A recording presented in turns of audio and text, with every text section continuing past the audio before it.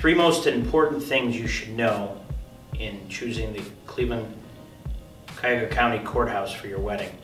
Number one, outline all of your costs, especially with the caterer and the venue itself. A lot of couples we see will spend a lot of money on the venue itself and get the glamorous venue that they've always wanted for their wedding and reception. However, some of the other things that they might choose would suffer. Caterer, what have you.